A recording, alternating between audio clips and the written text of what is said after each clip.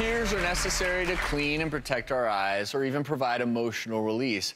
But what if you couldn't stop crying? Well, Doris reached out to us with that problem. We sent her to Dr. Boxer Wachler. So maybe you could tell me a little bit about the problem you're having with your eyes. A couple of years ago, I noticed that this eye was just tearing. Now the right eye is doing the same thing. How many times a day are you dabbing the eyes? Maybe 20 to 25 times. Oh, wow. And how long has that been going on for? For a couple of years. So have you had infections in the eyes? This left eye, a week ago, was infected.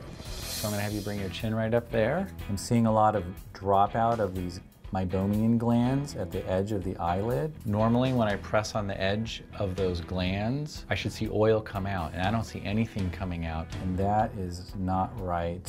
So Doris, you actually have two issues going on.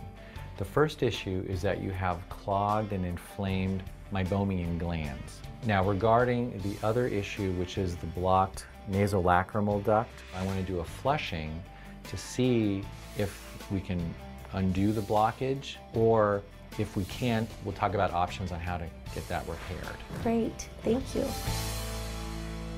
Doris and Dr. Boxer Wachler join us now, and this is not uncommon, right? We definitely see this. We see this condition, tearing, it's common. And so, during your evaluation, you mentioned two things that you found going on with Doris. And tell us what you did. So first we found that she had meibomian gland dysfunction, which is a fancy way of saying blepharitis, or inflamed, clogged oil glands that can cause tearing and swelling and irritation. But then also when we did that irrigation, we found her tear duct was blocked and also infected. And so when your tear duct is blocked, those tears build up, they have nowhere to go. And so you tried a few things, right, in the office, and you also have this fancy-dancy device over there. So talk about that. Well, what I love now when we treat blepharitis is that we first flush out the glands, and this device does that. So as the video showed, we place this little unit with a numbing drop so it doesn't hurt at all, and it's a 12-minute process where we place this, and it actually goes between the eye and the eyelids. A unit heats up the glands from behind, so it liquefies them, and then these little air bladders massage and compress, so it's like a spa treatment for the eyelids to clean out these blocked, inflamed glands. And that's what we did with her, and then we followed that up. She's using testosterone cream for maintenance so the glands don't get re-inflamed again. So what does someone like Doris do now? Because is this a great option for people who have blepharitis, some of these issues? But what's next for Doris?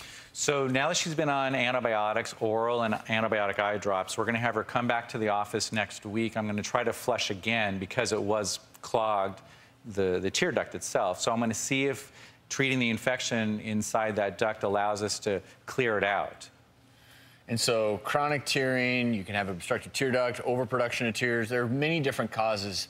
Point here is, are you glad that you're getting some answers? I am so glad I'm getting some answers. And just that you discovered the other gland issue problem, I had no idea about that. I didn't even know that existed.